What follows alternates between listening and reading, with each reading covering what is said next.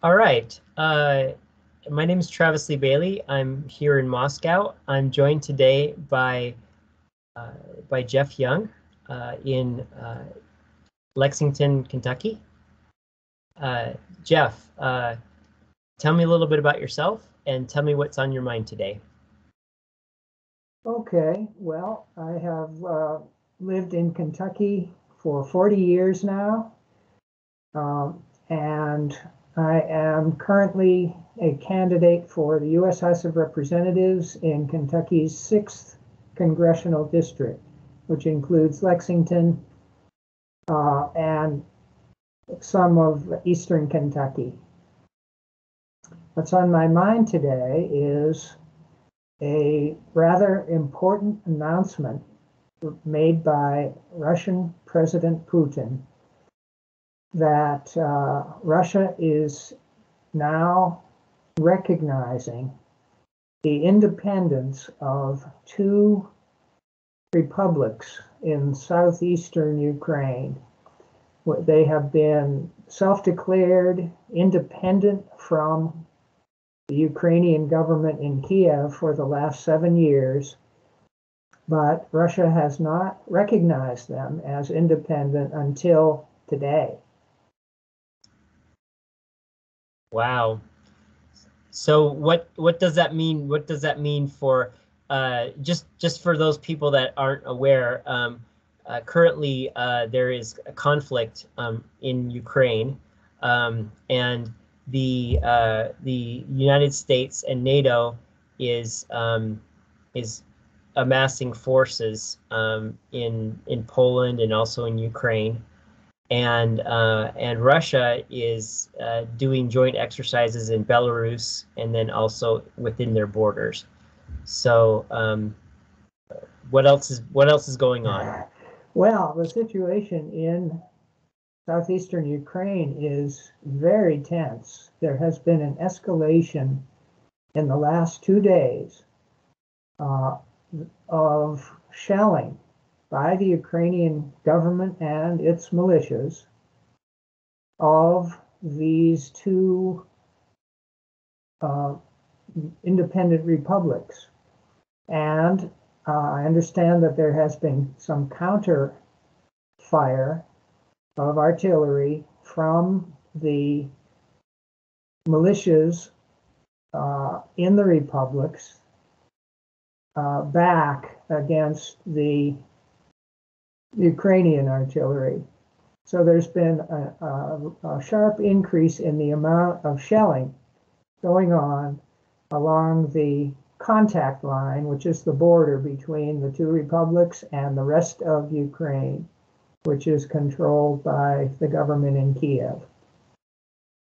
Okay. So in the midst of this escalation of shelling, there have been some casualties, and a couple days ago, the two leaders of these two republics announced an evacuation of non-combatants, children, women, the elderly, from the two republics toward the east into Russia itself.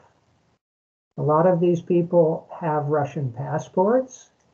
Over the last 7 years, Russia has extended passports to a lot of people in the two regions, the two areas, and so they're being bused. A lot of people are being bused from Donetsk and Lugansk republics into Russia for safety. They are, they're civilians. They don't, they're not trained to fight, and they want to avoid being killed. So that's going on at the same time as Ukraine looks like it might be about to launch an offensive into Donetsk and Lugansk. That is a distinct possibility. They may want to see how far they can get. Their military forces maybe conquer the cities of Donetsk and the city of Lugansk. They may want to see what they can accomplish against. There are still male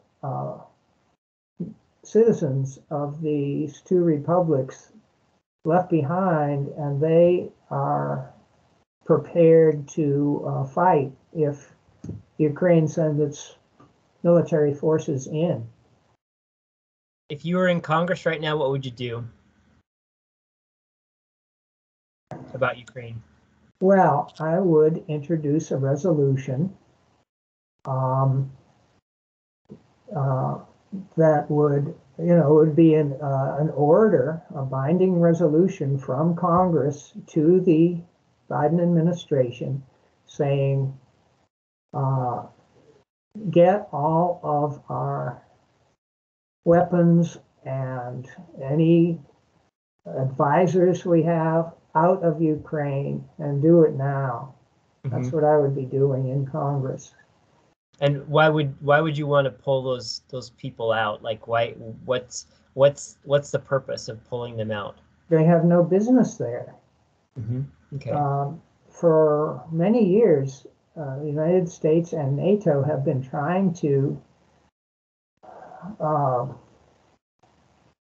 establish a military partnership with Ukraine, Kyiv government, and that is a red line for Russia. Russia will never allow that to occur. Never will allow. Will never allow Ukraine to become a member of NATO, which is a military alliance directed against Russia and other, and other countries, but primarily directed against Russia. And Ukraine has a long border with Russia.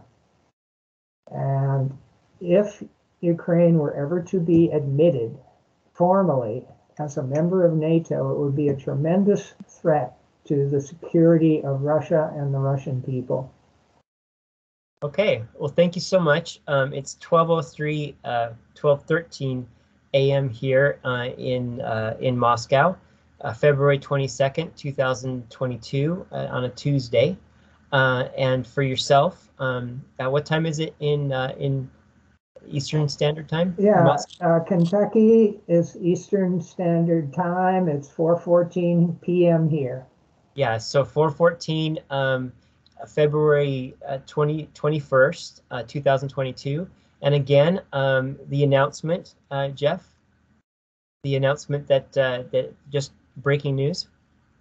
Yeah, the announcement is that President Putin of Russia has recognized the independence, recognized for the first time the independence of the two republics in southeastern Ukraine, which is mainly ethnic Russian people and Russian-speaking people, Donetsk and Lugansk. He's recognized their independence from the rest of Ukraine today. Wow. Okay, and if people want to get in contact with you and they want to help your campaign, how can they contact you, Jeff Young? Well, all my contact information is on my campaign website. It's easy to remember. It's Young for Kentucky, YOUNG, the number 4, KY.com. Great. Thank you so much, Jeff Young. 2022. Like and subscribe, and have a peaceful night. Thanks. Good talking with you.